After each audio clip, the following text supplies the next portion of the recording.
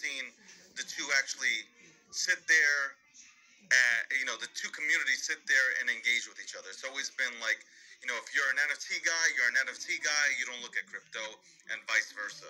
So Pepe was cool. But now you have all these new meme tokens that are popping out.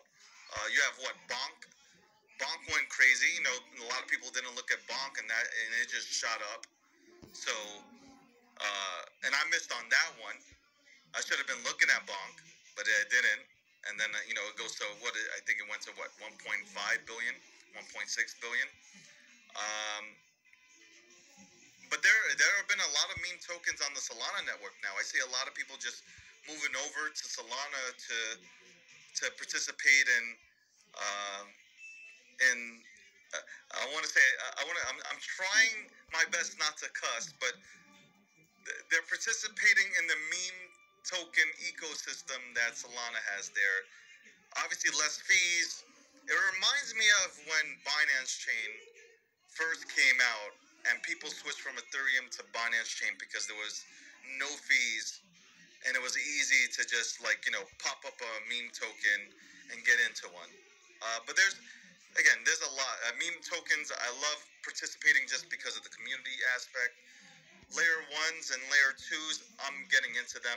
I own over 44 assets. So I'm not just in Bitcoin and Ethereum. I'm in plenty of others. The only reason that I just don't shoot them out is just, at the end of the day, everybody, if I say not financial advice, people will follow whatever the fuck I do. Exactly. And then they'll blame me when, I have a high, I don't care about losing money. I'm willing to go ahead and lose money that I can afford to lose. I know my threshold. I know my pain threshold. You need to know your pain threshold. You can't be following anybody off of a cliff. Most of these things don't work out.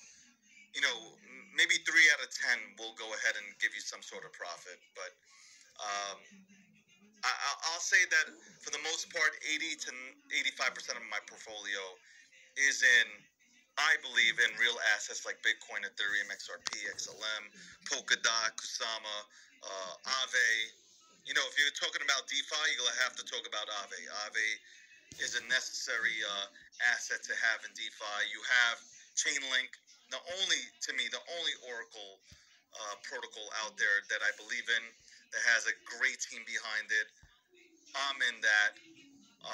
I can go on up for hours, but I'll just name those since they're put out there anyway by other people than just me. Yeah, absolutely. And most of those we already have hosted here on CMC Live. So if you guys are looking to know more about those projects, make sure to go to coinmarketcap.com/community/lives. You will find lives probably with not, if not all, most of the ones mentioned by David here, because we have been hosting a ton of blue chip, as we call, projects here. The top ones in the market, top 10, top 20, top 50. I think we cover, if not all, almost all of them, and that's also good for you guys to just deep dive a little bit into what are the potential use cases and all that about those projects that David mentioned. David, not just that, but I think that one important thing to know about crypto, as you mentioned, if you have more liquidity sitting on the sidelines, you'll be diving deep into more stuff. And I think that's the same for everyone.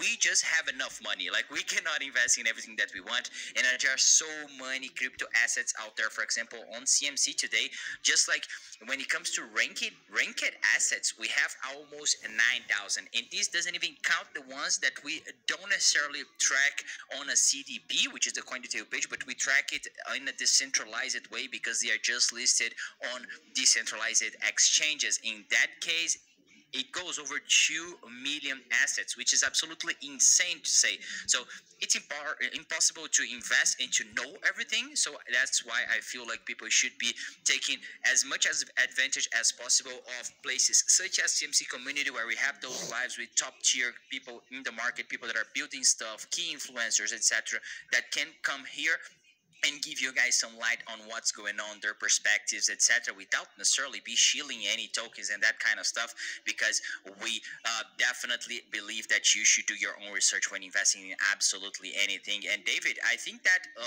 kind of a last question for you, as we are just like now more or less 45, 50 minutes into this conversation already. I would like to ask you something that is like, you have mentioned a lot about things that you have built in the past and things that you are building in the moment and things that you look for in the future. I'd like to ask you two questions in one. First of all, for Goxtain Media specifically, what would you consider like it to be successful? Looking like 3 to 5 years from now, like looking back, what you'd say? Like, I mean, we made it. We have been